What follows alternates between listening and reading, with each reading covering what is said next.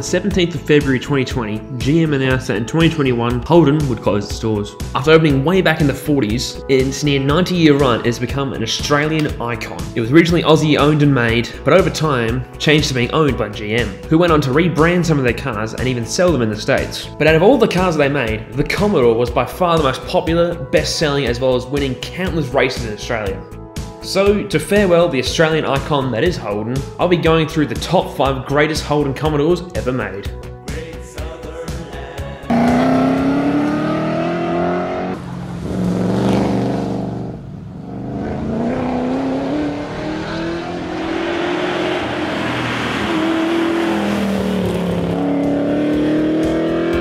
Number 5, the VB Commodore, the first child. A VB long neck at 20 to 8 in the morning.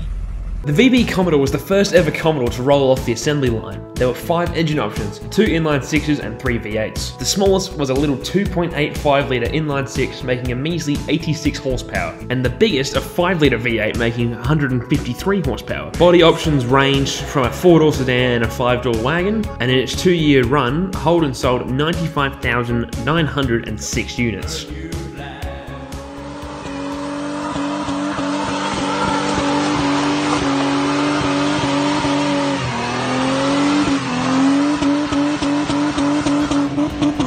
Number 4, the VT Commodore, best-selling. The VT Commodore will go down as the best-selling Commodore in its near 50-year run. Between 1997 and 2000, Holden sold 303,895 units. That's why practically everywhere you go in Australia, you are bound to find at least one VT. Engines range from a 3.8 litre Buick V6 all the way up to a 5.7 litre Chevy LS V8. The VT was also successful on the track, winning both the 1999 and the 2000 Bathurst 1000 race. That's why Commodore leaves the competition behind. Wouldn't you love to drive one?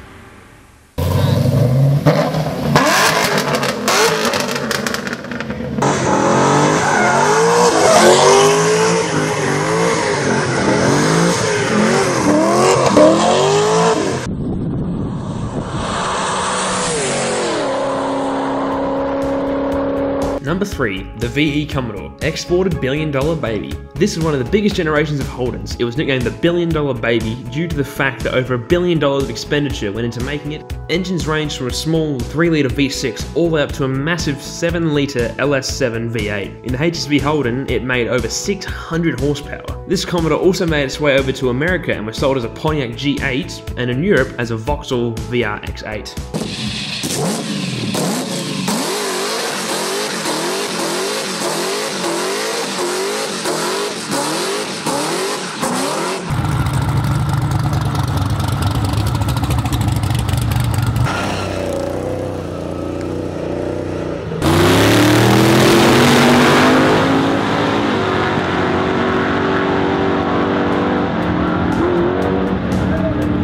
Number 2, the VC Commodore, the Bathurst winner.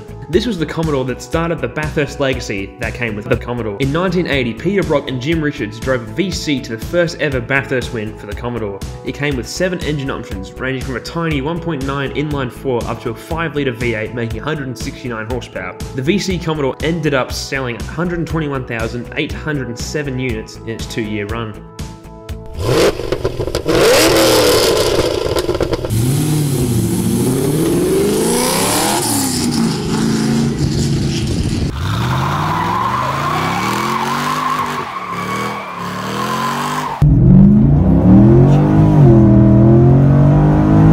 Number 1, the VF. This was the last good Commodore to be made. After this, it went to front-wheel drive 4 and 6-cylinder engine. The engines in the VF ranged from a 3-litre V6 up to a 6.2-litre LS9 V8, making a whopping 638 horsepower. In 2017, the last ever V8 Holden rolled off the line in the Elizabeth plant. The red sedan sold for well over $100,000, more than twice the original showroom price. The last V8 Commodore left a lasting impression on Australia with its burnouts and Bathurst wins, so that the Commodore will be in the history of Australian transport forever. Now, with Holden closing next year, the Australian car market is not what it used to be, but the Commodore legacy still lives on, with over 3 million Commodores sold in its 50-year run. If you liked the video and want to see more, you can click right here to go look at my channel and other videos. And as always, thanks for watching, and make sure to keep the like button, short shift the subscribe button, and ring that bell.